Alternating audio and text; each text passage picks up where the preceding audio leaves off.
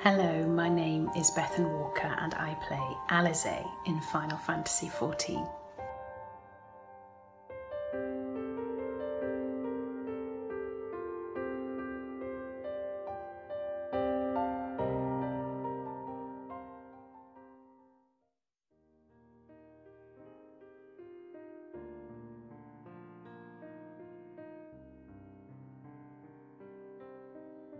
So, I have been playing Alisaie for 6 years now, and I auditioned first after a production of Cinderella that I was in, playing Cinderella, and a very, very lovely director who I am very grateful for must have put my name forward, I assumed, and I was brought into a studio called Side Studios in London, in central London, and asked to read, now then, about 6 lines, 8 lines, not many, for a game not called Final Fantasy. We of course weren't told what it was for, and I did my very best and I read the lines as well as I could, truthfully not understanding a huge amount about video games. I admire them. I know there's an enormous amount of very successful, very beautiful games out there, and I know that there are some incredibly talented voice artists, but I didn't know much about it at the time, if I'm honest with you. So I did my research as best I could, but if you don't know what game you're in, there's only so much research you can do. So I had to go with my instincts that day, which I certainly did. And I remember recording lines. You know, they give you a variety of emotional states to play. Some wry, some pained, some funny, some grief-stricken, you know, all sorts of different states, just to see how you would read those lines, how you would record those lines.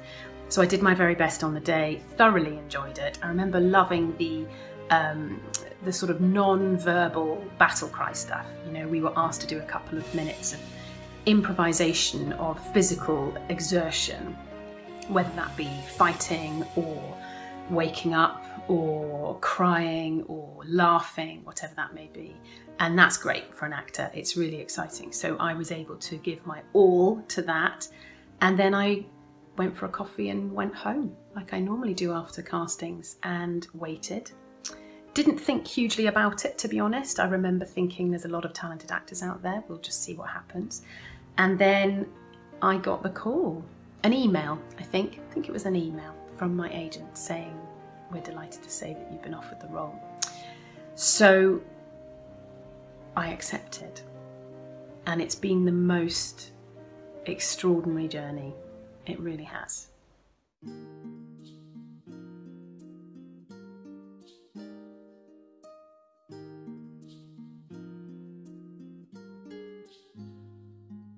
I think in terms of inspiration, I find myself looking to the women in my life whose lives are very, very different from Alisaie's, but they feel things and they've experienced things. And I think my personal opinion as an actress is looking around you and people watching is one of the best things you can do. That and serving the text. Looking deep into the text and working out why the writer has written that line in that particular way, and really paying attention to the detail of punctuation and breath and exclamation marks. And I think that stuff feeds in so much to our performance, and I really try and pay attention to that. I think the process of recording Alisaie has surprised me. I think I've been amazed at how much I've needed to give to her emotionally, in that I'm a lot more invested in her character than I ever thought I would be. You know, so many jobs are just jobs, and this is not just a job for me. This has gone way beyond that, and I think it's the time. You know, it's a long time. I've had 2 children since I started this job, and lots has happened in my life, and I think that I I'm really deeply invested in who she is now. So much so that when I go in to record, I feel it, you know, I feel it deeply. Every line that I say now has a real meaning to me. And now I've met Colin, my twin, which happened a matter of weeks ago, I think it's going to be taken on to a whole new level now.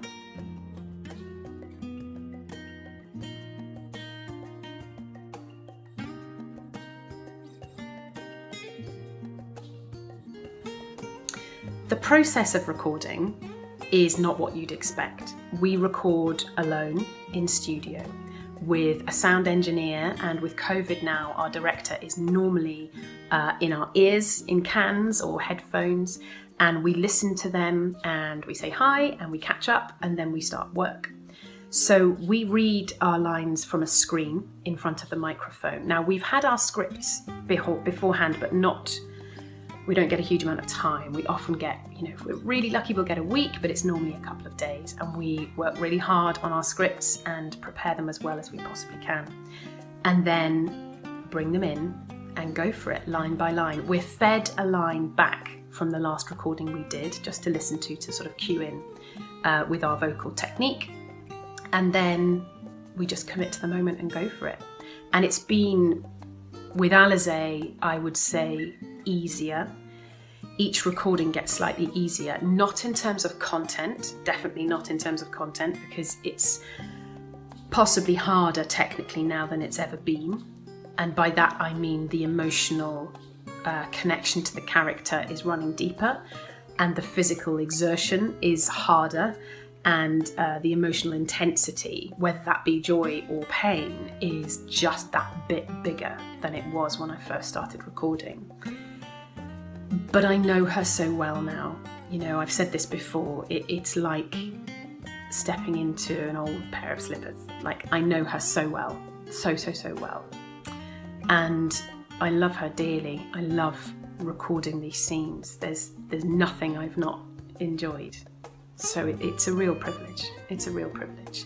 And at the end of every session, we do our physical exertion, battle cry stuff. So some actors find it hard. I really enjoy it personally. It's a real passion of mine, the physical embodiment of what you're being asked to do. So that's normally screaming, fighting, crying, laughing, sometimes really subtle things like just lifting a head or slamming a head on a table, whatever it may be. But I really enjoy that technical aspect of it.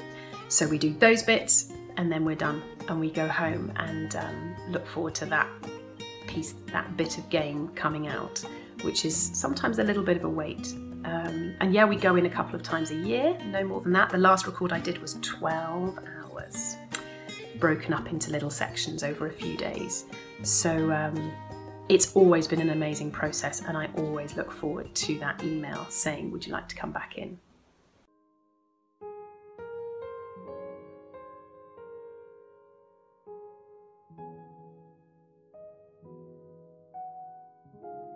I think in recent months, especially since Endwalker, with some of the promotion that's been out and the interviews that have been out, and there's been a lot more exposure with the actors. They've been talking a little bit more about their experience, and I've learned a lot about everybody else's journey, you know, not just mine as Alisaie. It's been really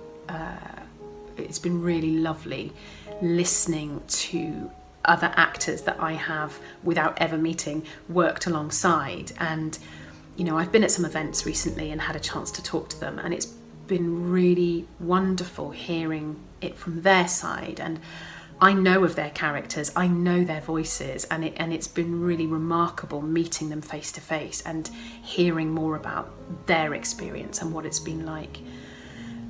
I mean, there are so many characters that I love dearly.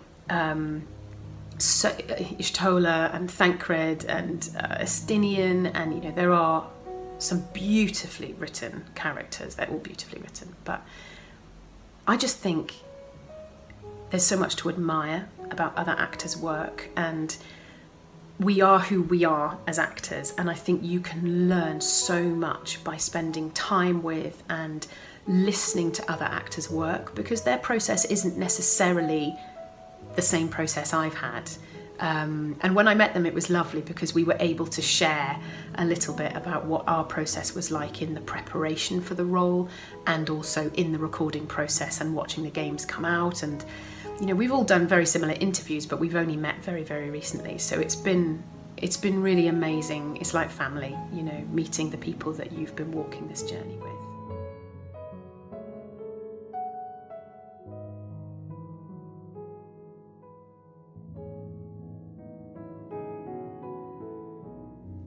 I think in terms of favourite scenes, I mean, Colin would be cross if I said it wasn't to do with alphinaud. So it's definitely alphinaud, but it actually is because I love their scenes. I love their scenes. I love how real the bickering is. I love how much people feel it. Like, I get so many messages from people saying, you're just like me and my brother, or you're just like me and my twin.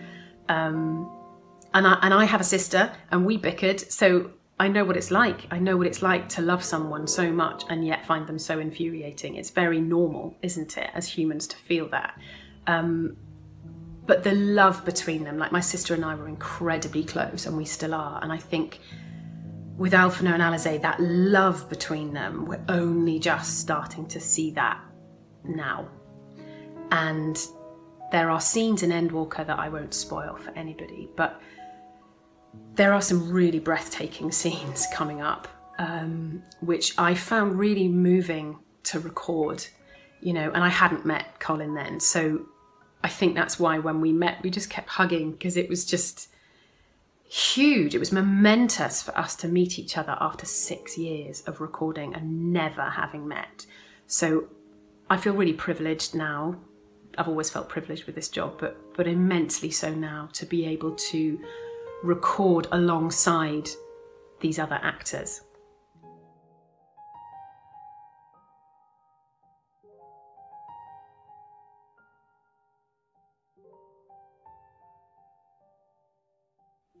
I think another really special scene for me, there has been so many, so many over the years, but I think the scenes with Gabu have been really special for me.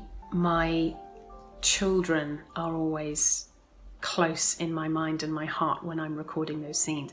And the director that we're working with at the moment is a father, and I've known him for many years. We did a play together, actually. We did Midsummer Night's Dream together on tour.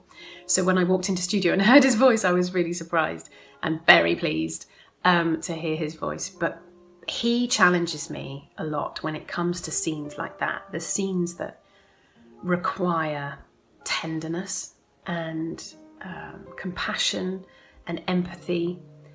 And he often says to me, be brave and do less vocally, because I think those moments when we're caring for people, whether that be our children or somebody else's children or a parent or a friend, it's effortless vocally in real life if you really are caring for someone in that very intimate, beautiful way.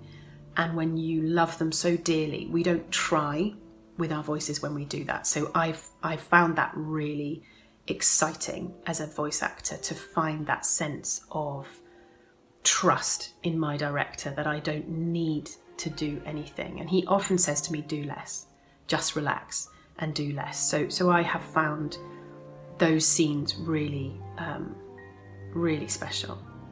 There are also some scenes coming up with alphinaud that have required a new depth for me as an actor. Emotionally, it is harder than anything I've had to play before in terms of truth and fury and passion and love as Alisaie. There are scenes approaching, some of you have played it all, I know, but for those who haven't, I won't ruin it. But I knew what I was a part of in that moment when we were recording. I knew how huge it would be for us actors, but also the fans. And I think it's a really extraordinary thing as an actor to be allowed to be a part of such a momentous moment. And I think it was a real highlight for me, a real career highlight. And I think you'll know what I mean when you play that scene.